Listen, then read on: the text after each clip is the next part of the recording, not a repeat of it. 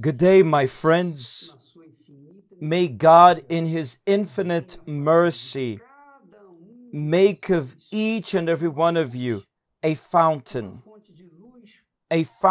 of light to illuminate those who are in darkness around you, a fountain of living water to give water to those who thirst, a true fountain so that those in your surrounding may know the truth in order for them to be free, set free from their lies. I would like you, friends,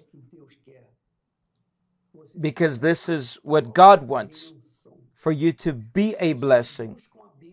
Many people seek the blessings of God, but God does not do us a favor, but He wants to make each and every one of us a blessing. Do you believe in this?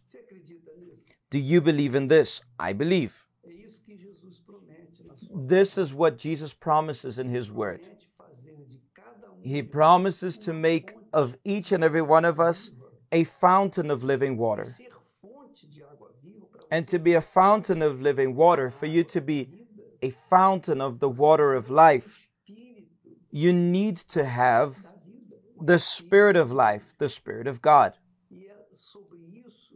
And this is what we have spoken and hit on this key and insisted, in order for people to have the Spirit of the Word of God, the Spirit of God, so that having received the Holy Spirit, they may be free, they may be happy, regardless of whom they will marry. They're already happy. He does not need to get married to be happy. He's already happy because he has the Spirit of God. He does not need to have an intellectual graduation, professional, to be happy, to be fulfilled. He's already fulfilled because of the presence of the Holy Spirit within him. So the happiness consists of this, in you receiving the Spirit of the Most High God. And when we have the Spirit of God, we have the assurance that His word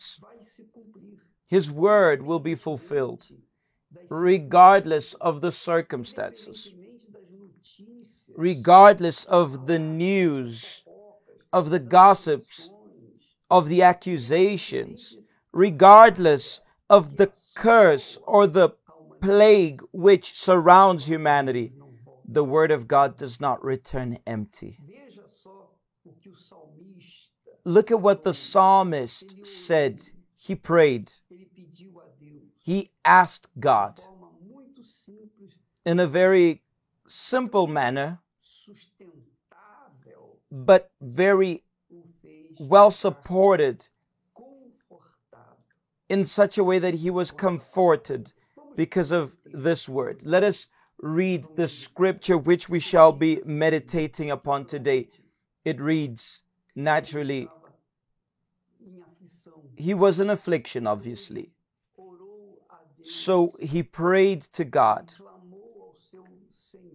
He cried out to his Lord, the one who gave his word, by saying, remember the word to your servant. In other words, remember, O God, the promise you made me.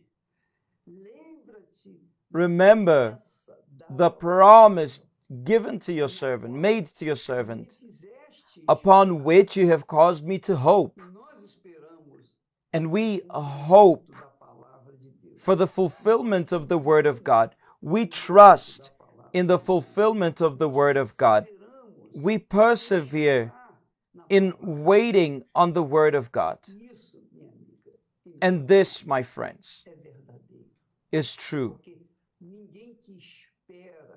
Because no one who hopes, trusts, perseveres in the expectation of the promises of God to be fulfilled in their lives will be empty-handed, because God is not a man who promises but does not fulfill. So he says, remember the words to your servant, upon which you have caused me to hope. This is my comfort in my affliction, which means in his affliction, he had the comfort of the word given by God. For your word has given me life. It's revived me. Look at this wonderful scripture. How glorious is it? The proud, which means the unbelievers, the atheists, have me in great derision. Yet I do not turn aside from your law, from your word, from your promise. I remembered your judgments of old, O Lord, and have comforted myself. I've comforted myself. My friends, this word is for you who have hoped in God, who have trusted in God, you who have remained, you who have persevered in the belief, in the faith upon that which God once spoke. Because even if the storms are great, even if the hardships come, those who trust, who hope, who are firm, who are founded upon the word of God, these will not be disappointed. They'll not be frustrated. And just look, this is not fanaticism.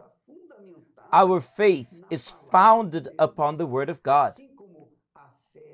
Just as the faith of the doctor is founded upon his technical books,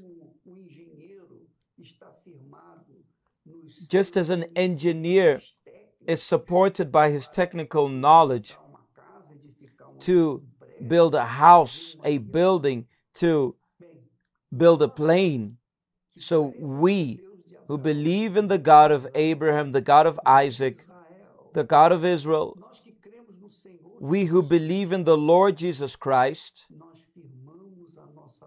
we found our faith upon his words, upon his promises, upon his scripture, his law, his decrees, his commandments. We found, and we wait, we hope and trust, and we do not retreat our feet from trusting in him.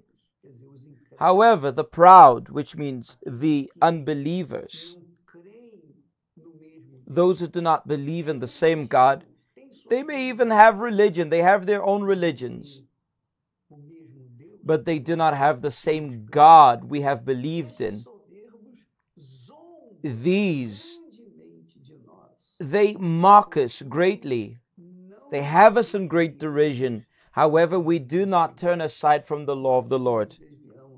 We do not turn aside from the laws of God. This is glorious.